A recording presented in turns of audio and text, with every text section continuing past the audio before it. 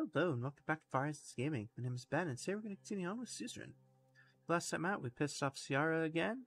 We made a deal with Marcel Caronti in order to topple Walter Tusk, and we nationalized Burgess Steel in order to achieve said goal. So yeah, let's pick it up over here in Wholesword. Alright, Unified Education Language Act. The UELA passes the following into laws. Section 1 enforces that the educational institutions of Swordsland will teach all classes except for foreign languages in the official language of the country unless they are given specific approval by the Ministry of Education.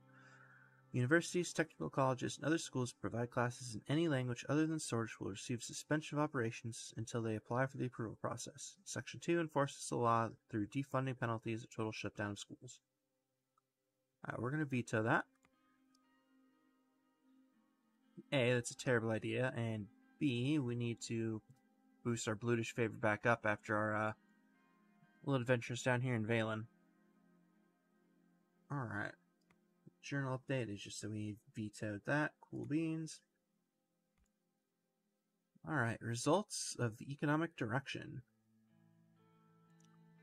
With the nationalization decisions made, all that was left was for Swordsland's two most prominent oligarchs to sign the paperwork, and so I called them both to the palace conference room. We soon showed Marcel Caronti and Walter Tusk in. They sat across the table from me, leaving one empty chair between them. Marcel was watching Walter with a vile smirk on his face. Aren't you enjoying this a bit too much? Come now, Walter. No need to be a sore loser. And watch your words. You're right in front of the president. You little snake. You're just like your father. Whatever you say won't change the fact that you were done for. Your time will come, be sure of that. That's enough, both of you. I'm not going to put us in this position, Mr. President.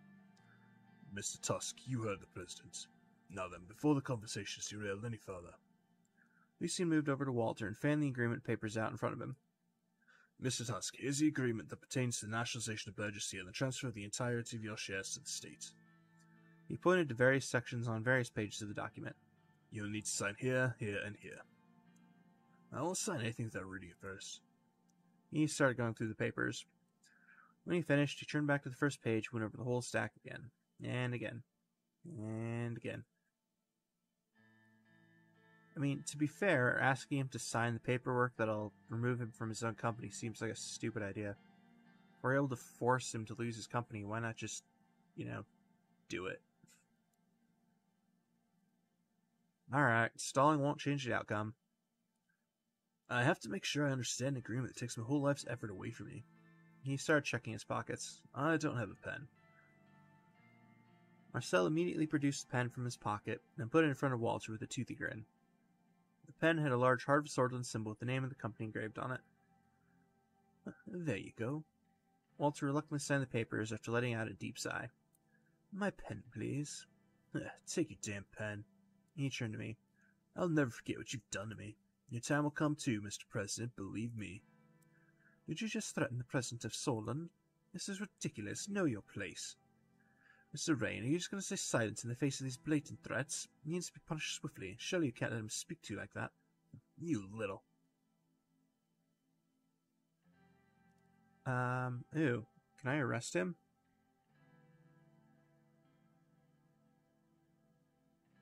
Hold up, I'm going to check the guide here real quick. I think I can arrest him, though. We're going to go for it. Let's call the guards. You're right. Guards. Some time in Antal Rock Prison will teach him. Two guards waiting outside entered the room immediately and grabbed Walter Tusk's arms. No. You can't do this to me. You fascist donkey. Dictator. Get your hands off me. Serves you right. Good riddance, Walter. I'll make sure to pay a visit sometime. Marcel, I'll destroy you. Good luck doing that behind bars. Mr. Rain, you're being played by this man. Mark my words, one day I'll turn on you as well. I'm not you, Walter. No matter what, I have my honor as a Caronti. Carontis always keep their word. Cuffed by the two guards, Walter Tusk left the room. Marcel left shortly after. Awesome. Alright. Whole bunch of things popping here. Let's check the political overview. Alright. Factions. Oh, that just puts Caronti in charge of the oligarchs now. Or whatever, makes him the key figure, I guess. Alright. Codex is just Walter Tusk. Probably saying he's in jail now. Okay, maybe not. No idea. Whatever, it's fine. Alright, looks like we've got one report and a couple of newspapers, so let's start with the report first. Alright, from Dear Burgess Steel Nationalized. The Lothar Group Lothar Group spokesperson, Walter Tusk, has shown his discontent by calling the administration's actions unconstitutional and undemocratic. A significant number of investors both within and out of Swordsland are canceling their orders, most likely due to Mr. Tusk's influence. Cool. Alright, newspapers. We got two from Whole Sword Post. First off, police launched successful raids. Earlier this week, police launched raids on shops and warehouses in Armory City and Estord City. Their operations are reported to confiscate more than 2,000 illegal firearms and drugs. The captain of the police force in charge of these raids has released a statement saying that the shops are from the two notorious crime families, the Skinner and Coronelli families. Those operations were only possible due to the law enforcement budget increase. It has allowed us to launch investigations of local police, purging the corrupted ones and getting information about the networks, said the Ministry of Interior. It appears that thanks to President Anton, law and order will soon come back to Swordsland. And nationalization of Burgess Steel. Today, the government has announced changes to the ownership of one of the two largest private corporations in Swordsland. Under President Rain's new nationalization plan, the entirety of Burgess Steel, including all subsidiaries and foreign operations, will now belong solely to the state. This move is expected to reduce the extraordinary amount of control the oligarchs have over the Swordish economy. The ex-CEO of Burgess Steel, Walter Tusk, has been silent on the matter and refrained from making any comments thus far. Nice. Alright, from the Radical, Walter Tusk arrested. A concerning show of presidential power or a case of just desserts? How about both? Corporate Fat Cat and Lothar Group spokesman Walter Tusk has been arrested following a meeting with Anton Rain, who had just announced the nationalization of his company Burgess Steel. That corporations need more government oversight is indisputable, but hostile takeover and potentially unlawful arrests is not the answer. We hope someone in Holsword will be able to rein in and prevent further such power grabs. We got two from The Economists. Walter Tusk arrested. Dismaying news from Holsword. Sources say that Walter Tusk, Swordsland's most prominent businessman, has been arrested. The arrest may have been connected to the ill-advised nationalization of his company, Burgess Steel. Tusk and Heart of Swordsland CEO Marcel Caranti reportedly met with the president to finalize the nationalization process, after which Tusk was seen leaving the scene in handcuffs, escorted by a presidential guard. Given Tusk's wealth and immense web of connections, we expect this to be sorted quickly, but it is a concerning sign of what President Rain is capable of. And Rain's hostile takeover. President Rain's never-ending war on the free economy continues as he announced his most ridiculous plan to date, complete nationalization of Burgess Steel. Instead of trying to actually solve the recession, he's blamed everything on one of the two largest private companies of Swordsland in a blatant escapism. In the short term, the assets of Burgess Steel will be completely moved to state control. In the long term, this decision sets back our country for at least 20 years. With Burgess Steel now belonging to the state, the competitive nature of the free market will slowly disappear in Swordsland and will cause a stagnation. Nationalization has never been the solution when it comes to recession, and President Rain has just doomed his own chances of ending the recession in his term. Alright. So, I guess let's head to the Assembly vote on constitutional changes. Surge is driving me towards the Grand National Assembly for today's historic vote. It was a big day. I wondered whether my attempt to change the Constitution would end any differently than Alfonso's. I looked out the window as the noise of the city diminished and saw that we were already inside the palace complex. The complex housed buildings of all government branches in the center of Holsword. It was one of the biggest developments in Swordsland. The Maroon Palace stood on a small hilltop surrounded by trees. We passed by the palace and entered the forest that separated from the Grand National Assembly. We drove on the small road that wound through the forest. It was a warm day, so I rolled down the window. I could hear birds singing from the trees. "Are you okay back there, sir?" "Yeah, hey, Serge. I'm okay. How are you doing?" "I'm good as can be, sir." Serge made a left turn out of the forest and entered the vast garden area of the assembly. "Did you know that Mr. Tarkin Sol came to Holsword this morning? I heard some politicians talk about it today. Apparently, it's the first time he's come to the city in the last 5 years. I thought he left the mainland and lived on Durer Island, never to return back to politics, but they're saying he might be here to exercise his Member of Honor rights for the first time." "Ah, that's great. Maybe I'll meet him." "I'm sure you'll meet him, sir. If he's coming here after all these years, he would pay the president his respects. Do you think he's here about today's vote?" "I mean, yeah, most likely." "Well, I'm sure he'll support you, sir." Of course he will, Serge. Serge drove inside the gates of the parkway and parked the car. We have arrived, sir. Thank you, Serge. Before you go, I want you to take this. My father had this pocket watch, and he said it protect him from the evil of this world. I want you to have it. He opened his hand and showed me a very old-looking pocket watch. It looked like it was made during the Century of Revolutions.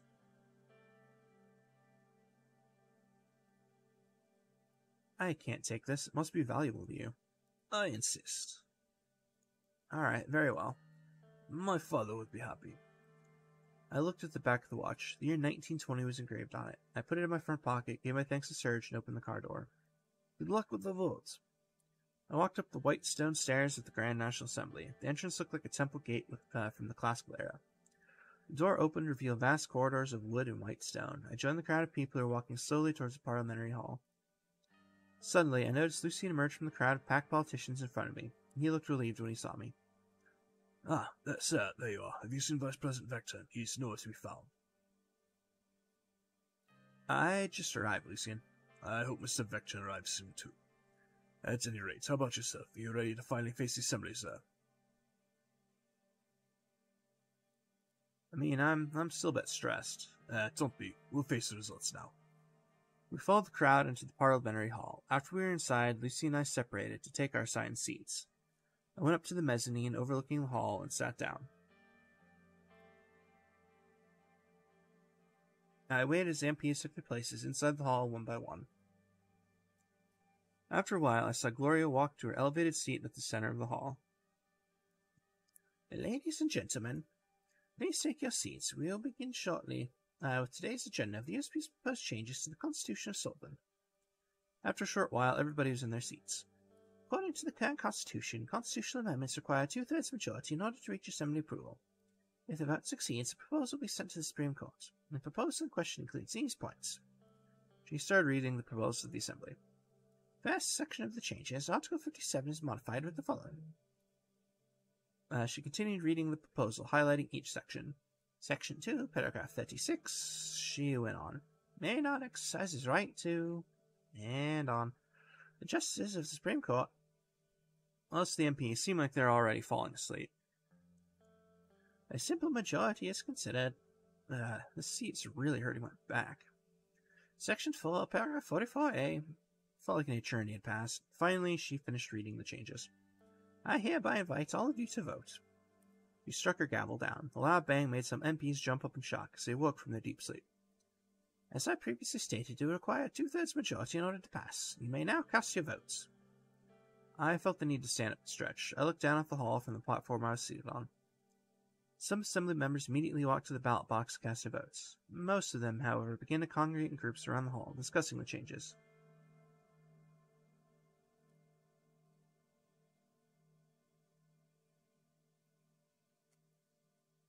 Alright, let's just go down and start talking. Don't really feel like being a crazy person screaming at him.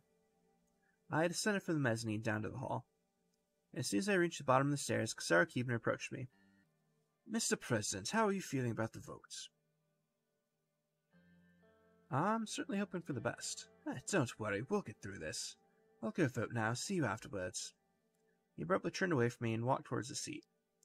Then I saw Lucien wave at me. He was among a group of people in the corner of the hall. I walked up to him. On my way, I bumped into Mansoon Leek. Mr. President, I'm sorry, I didn't see you there. Wish you good luck with the vote. He gave me a cold stare. Excuse me. He straightened his tie and walked away. Boy, okay, that might be a problem. Yep, that might be a problem. We needed him to vote for us. Alright, well, I guess we'll see how this goes. I finally reached Lucien, by now deep in conversation with another member of our party. He excused himself and turned towards me. Sir, did you vote yet? We have to be quick. No, let's vote. I signed my vote and prepared the envelope. Together, Lucien and I walked to the center of the hall to cast our votes. He kept rushing me throughout the process. Gloria bowed her head slightly in respect as she saw us vote. Lucien pulled on my arm and whispered in my ear. Mr. President, we may have a problem. Talking souls here. I know. You have to accelerate the voting process. We need everybody to vote as soon as possible. We don't know what he's capable of right now, but if assembly members see him, he might influence him against the proposal.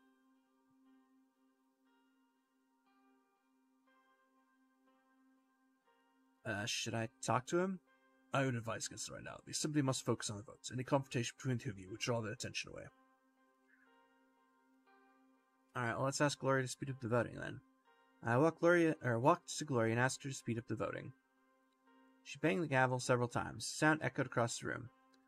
Ladies and gentlemen of the assembly, we'll soon begin counting. Please cast your votes if you haven't already. The pace in the hall definitely increased. The groups dispersed and MPs began lining up at the ballot box. Suddenly, Lucien pulled me aside. Sir, what do we do? He pointed at the back of the assembly near one of the exits. I followed his finger to see Tarkin's soul sitting there.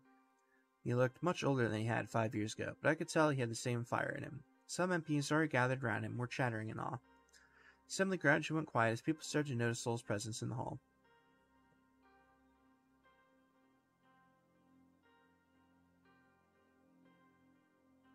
Let's see, do I want to talk to him?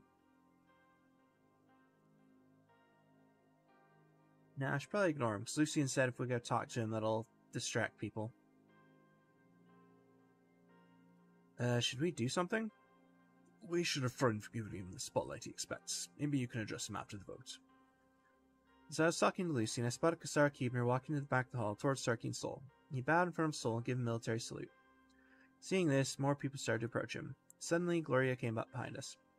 Gentlemen, why don't you go back to your seats? Let's follow the procedure. Oh, by the way, we have 251 members today. As you can see, the member of honor is here. He's already cast his vote. Has he now? So, Miss Sorry, how many votes are missing? Only a few. Alvin Clavin and 3 other men approach us with envelopes in their hands. And these must be them. Good day to you, gentlemen, Madam Speaker.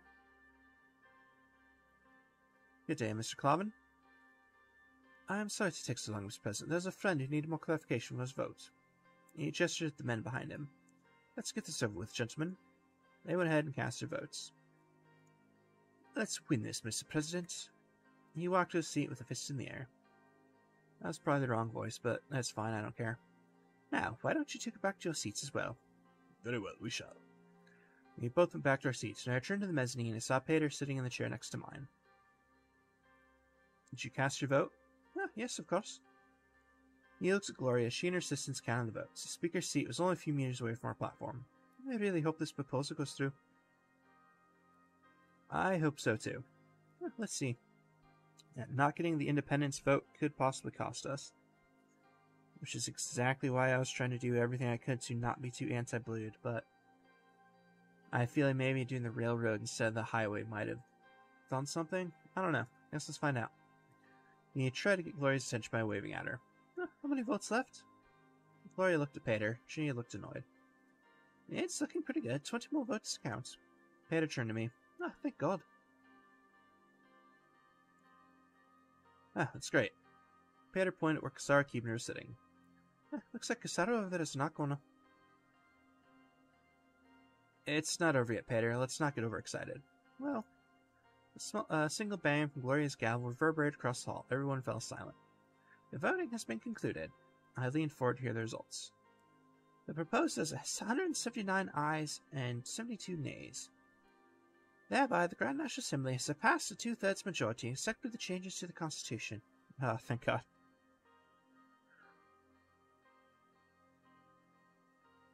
Alright, so somehow, even without the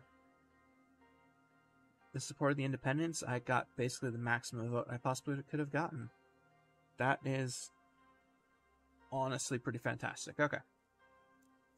The proposal will be presented to the Supreme Court shortly for the final voting procedure. The assembly roared with all kinds of different reactions. Yes! We did it! Not so fast. We still have the court to pass. Suddenly, I noticed Tarkin's soul slowly rising from his seat at the back. He seemed to be struggling and used his cane for help. He stood and gazed around the hall as all the members of the Grand National Assembly went silent.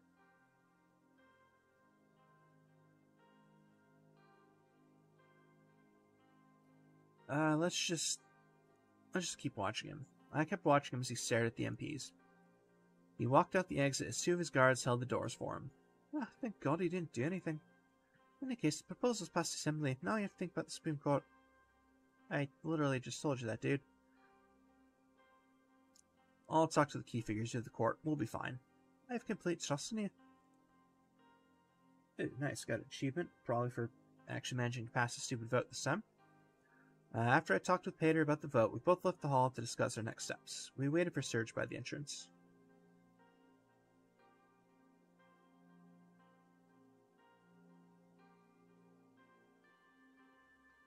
Okay. Alright. Let's see, so for our journal, we've got their form package passed. Fantastic. Alright, let's check out the news here. Alright, Whole Sword Post. Constitutional changes passed by the Assembly. The Grand National Assembly of Swordland on Friday approved the amendments to the Constitution that was proposed by the United Swordland Party. I officially announced the approval of the constitutional amendment, said Speaker Gloria Torrey after the proposal was passed in a public session.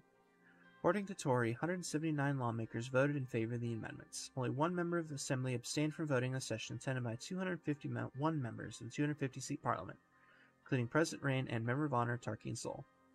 Next week on Friday, the Supreme Court will also vote on the amendments, ultimately deciding if the changes will be implemented or not. Swordland today. Rain's reforms win over Assembly. Today marked the biggest win of Anton Rain's term as the Assembly proposal for reforming the Sword's Constitution. Surprise presence of Tarkeen Sol at the proceedings shifted the required number of votes from 166 to a two-thirds majority. Still, Rain's new amendments passed with flying colors. Only one hurdle now remains, the Supreme Court. We're hopeful that they too will rule in Rain's favor so that the people of Swordland finally receive the change they sorely deserve. In the Lockhaven Times, Keebner congratulates President. After the successful passing of Anton Rain's constitutional reforms, Kasara Keebner had a private meeting with the President to congratulate him on his victory, sources say. Aligning with Keebner and his party was key to gathering the amount of votes needed for Rain's proposal to pass, and this meeting shows that the USP and NFP may remain in cahoots through the remainder of Rain's term. Except we haven't met with him yet. I wonder if that's what the next exclamation point is. And from the Radical, new constitution passes the Assembly. Count of surprise, in spite of heavy opposition and a special appearance from Old Man Tarkeen Sol himself, President Rain actually managed to get his constitutional reforms past the Assembly. We have been advocating for change to Sol's dusty constitution for years, although it's doubtful that the changes Rain is advocating are the same as those we have in mind. Even if Rain decided to come down on the side of democracy and fairness, getting a proposal like this past Gloria Torrey's gavel must have required a great deal of compromise. Getting approval from the Supreme Court will require even more. I'm sure it will. Alright, there we go. Yeah, meeting on the results of the Assembly vote. So that'd be Kasara Keebner.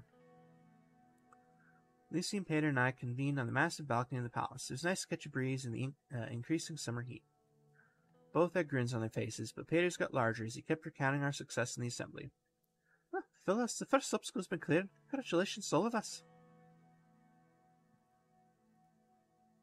Great job, gentlemen. Peter leaned on the balcony railing. What about Tarkeen Sol? Did you see him again? As far as I know, he's still staying in Whole Sword, but he hasn't cared to pay his respects to President Rain yet. What the hell is it all about anyway? I'm appearing out of nowhere.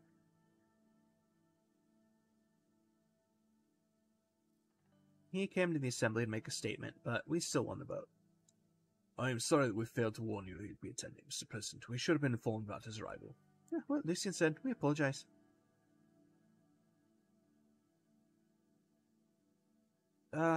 Let's not yell at them. It's all good.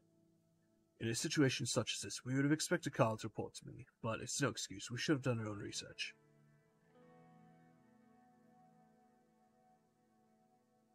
Alright. Maybe you should have. Even Serge knew about it. How did Serge know anyway? He said he overheard some people talking about it around the Assembly. It seems some of our respected MPs already knew about this. He didn't see how they were, did he? It doesn't matter now, does it? I guess not. In any case, I'll conduct proper investigations into this. We should know every hidden old guard member who's working with Sol. But for now, let's move on. Yeah, we have the first hurdle cleared, but now we have the constant grumpy old men in our way. I have to say that's a fitting description for the court, but unfortunately for us, they are more than that. They're our largest obstacle yet. Also, you're forgetting about Mrs. Edmonds. They're not all grumpy old men.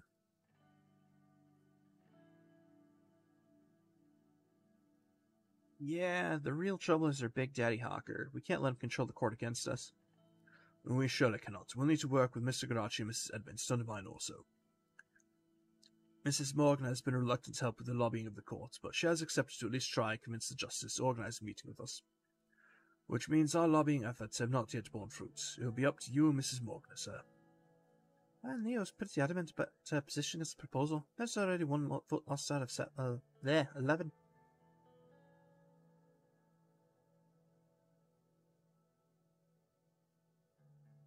So, she's serious about voting against the proposal?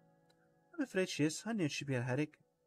Not to make it sound more depressing, but it's not only about her. Let's not forget Mr. Harker and his loyalists. That's 4 or 5 votes gone right from the start. Yes, we'll need to reach out to the old guard and moderates in order to reach 6 votes. There's not much leeway. Do you think we can do it? We've come this far. Anything is possible. We may need to take some extreme measures, though. Hey, if we won the vote comfortably, I'm sure that counts for something. There is at least some pressure on the court now. The court still sees this as a threat. They will not be persuaded so easily. Don't worry, I'll talk to the justices and try to convince them. I believe in you, sir. In any case, we should start with the best bet. I'd ask Nia to arrange a meeting with Mrs. Edmonds. She is willing to speak with you. That's a good start. If she's willing to talk, she's willing to cooperate. I'm sure you'll convince her. Lucian suddenly turned around and pointed at the side entrance to the balcony. Look who's coming. It was Kasara Keebner. He slowly walked up to us with a fake smile on his face and spread his arms wide as he approached us. Here you are. The most dangerous men in the Maroon Palace. Afternoon, Mr. Keebner. Let's see. Anything specific I should say to him here? Alright, guy says, emphasize how bad the court situation looks. Alright. Welcome, Mr. Keebner. How are you doing? I'm good, Mr. President. You must be feeling similarly. Our cooperation yielded spectacular results. Sarah squinted into the bright sunlight. God damn this sun. He reached down in his pocket, pulled out a pair of sunglasses, and set them on his nose. Did you 3 figure out the court situation? Most of them have been resisting our efforts, but we're working on it. It's not looking good. To be honest, it's not. I see. But we're moving forward with our alliance, yes?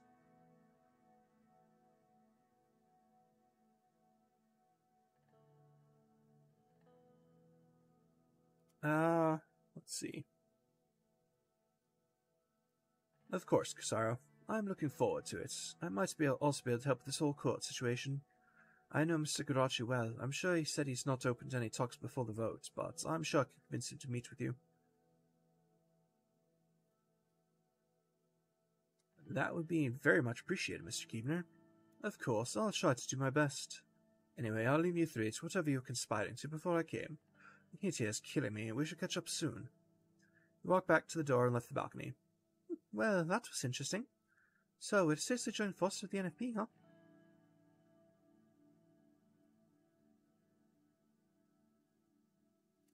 I'm not sure just how deep we'll dive in, but for now, we'll cooperate. Right, I gotcha. A coalition government with the NFP can mean a lot of things, but one thing is for sure, Mr. Keebner is a dangerous man. He has all the power we give him. We should be careful, sir. Lucian looked at his watch. I think it's time to conclude our little meeting, sir. There was a tap on my shoulder, leaving Suna at Jonas on the balcony. Pardon the interruption, gentlemen. Mr. President, David Vichy's calling about the upcoming foreign policy meeting. Perfect timing. Tell him I'll be right there. I will, sir. She turned to leave the balcony, then back to us. Congratulations on the victory, Mr. Rain. Peter. That's not suspicious at all, ignoring the fact we already know what's going on. Well, at least we did if you watched the last playthrough, but whatever, details. She looked Peter in the eye as she said this, and ignored Lucian altogether. Peter's eyes followed her as she walked out. Getting pretty hot out here. Good lord, I need a drink. I can help you with that, if you want, after I'm finished with the arrangements, of course. Of course, fine when you're done. We'll go have a nice whiskey. Great, I'm also already watering. He laughed. All right, gentlemen. See you later. They both left. Fantastic. All right. Well, that was